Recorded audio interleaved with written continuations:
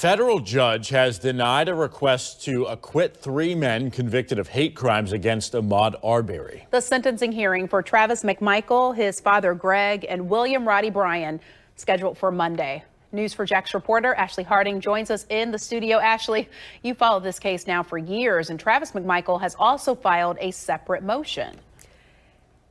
He has. His father filed a similar one earlier this week, and he wants to serve his sentence in federal prison instead of Georgia prison. Now, a motion filed by his attorney says her client is worried that he could be targeted and killed. McMichael's attorney says her client has received over 800 threats. She also wrote the threats have included statements that his image has been circulated throughout the state prison system, that people are waiting for him, that he should not go into the yard, and that corrections officers said they'd keep certain doors unlocked and backs turned to allow inmates to harm him.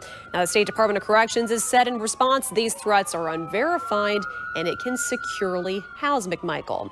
Greg McMichael's attorney is asking he be sentenced to 20 years instead of receiving another life sentence. He also went on to say his client should be transferred to federal prison to ensure his physical safety. He also cited health issues, plus his decades-long career in law enforcement.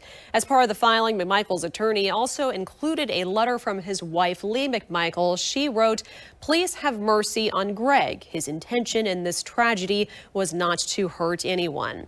Ahmaud Arbery's family vehemently opposes his 3 killers serving their sentences in federal court. On Monday, Travis McMichael's sentencing will go first, starting at 10 o'clock. News4JAX, of course, will be there.